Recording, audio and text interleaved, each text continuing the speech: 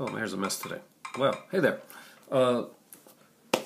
Today we're doing a video response to Drunken Film School. And by the way, guys, if you still haven't subscribed to Drunken Film School, do so. These guys are extremely engaging and funny, and they know what they're talking about, well, most of the time. And you know, they did a great video on Scream Factory. Scream Factory is one of my favorite release companies. They started back in September of last year, I think. On the 18th of September, they released Halloween 2 and 3. I've been a big fan of Shout Factory. I was getting the Roger Corman Classic Collection, and so I knew ahead of time when Scream Factory was going to be coming out. I was on Blu-ray.com forum where the guy that does the Scream Factory stuff, where he basically announces all of the Scream Factory releases and talks to some of the fans there. So if you go to Blu-ray.com forum, it's an okay forum, but the guy does come on and he talks about some Scream Factory releases. You can also suggest ones that you think they should release as well. Now, the first two, the first two I got were the first two that came out. I got Halloween 2 and 3. Halloween 2 and 3 are classics, they're great films, and they're must-haves because these are the definitive versions of these films. The Halloween 2 had just been put out before, but it had been put out with no features except for a second film. Now, the second film I needed, and I still have to get the Halloween 2 for that film, but not for the Halloween 2 transfer itself.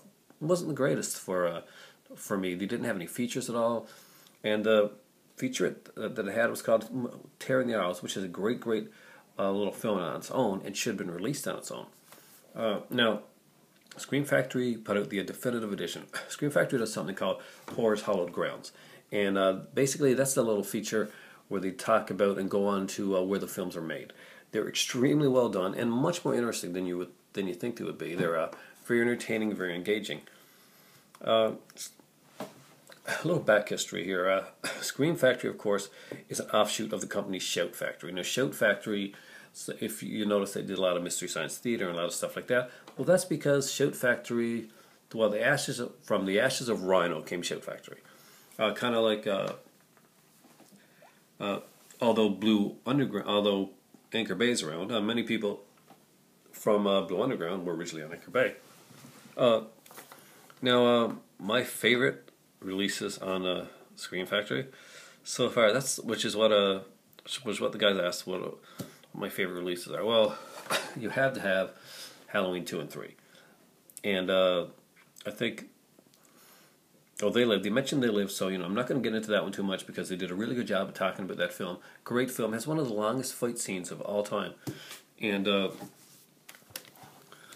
I'm actually a really big fan of it. Funhouse is a really cool Tobe Hooper film. My favorite Tobe Hooper film, aside from the Texas Chainsaw Massacre, of course, was one that was released by Dark Sky Films, and it's called Eaten Alive. That's one of the names for it anyway, and it starred I think. I know Robert Englund is in the very first scene as well. There's some great. If you're a great slasher fan, they got some great stuff here. Now, Scream Factory started out as being kind of like an '80s label, '80s horror label, but around mid of time of this year, they changed that.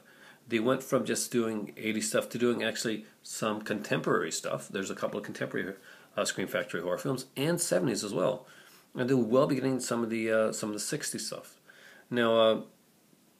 Some of the greats, I'm just going to list a few here that I have that I personally enjoy and that I think that belongs in everyone's collection. If you're a slasher fan, then you're going to want Terror Train. It's just a really fun movie. It's got Jamie Lee Curtis in this one as well. We've got David Copperfield, yes, that magician David Copperfield, one of his first roles. Hart Bochner, the son of Lloyd Bochner, and probably more famous here in Canada than he is in the United States, but he did a lot of pretty cool stuff. And you ever see Urban Legends too? Well, Hart Bochner was one of the leads in that. Death Valley was a hard to find movie that Scream Factory put out. I was really glad to see them release that. Deadly Blessing is an underrated Wes Craven film that I really like, and it's an early Sharon Stone film, so you're going to get some really cool stuff in this one here as well. Prison is a film that I personally really enjoy. It's where John Carl Buechler worked with Kane Hodder. They worked there together, and that's where Jason from Part 7 and onwards came from. They started doing double features in early 2013, and their first one was Terror Vision and the Video Dead. Sorry, my voice is going there. I personally love this double feature. It's not for everybody, but I think it's definitely an enjoyable film. From Beyond, if you're a H.P. Lovecraft fan, it is a must. Phantasm 2 for me, yes, because I like the Phantasm films. Everybody knows, watch my channel, I'm a Phantasm freak, so yeah. If you don't have a lot of the Hammer stuff, the Vampire Lovers is on Blu-ray there. I'm just going through the list right here, basically, to tell you which ones I think. The Burning, which was listed by, I think, Nathan, Blu-ray Anonymous, he listed Burning as a must-have, and I got to agree, the Burning was a must-have. Now, here's where they started doing their 70s stuff. They did a double feature with Charles B. Pierce. Charles B. Pierce is like kind of a gonzo documentary-style horror filmmaker. He made things like The Legend of Boggy Creek, and he made The Town That Dreaded Sundown, and another film that I like actually better than The Town That Dreaded Sundown, and it's called The Evictors. It stars Jessica Harper from Suspiria, and I kind of, although there's not a lot of features on this one here, I really did like this, this double feature. He actually did some stuff that wasn't horror. Ninja 3: The Domination, for instance. The Howling, for me, that's a must. Life Force, I really enjoyed Life Force. I'm not big on their newer stuff. I didn't even bother to pick up Dead Souls. I didn't bother to pick up Chilling Visions. I did grab The Fog, of course, because I love that film. I think that is one of John Carpenter's most underrated films. I got ahead Swamp Thing. I'm going to grab The Incredible Melting Man because I just love the special effects, the way that one's done.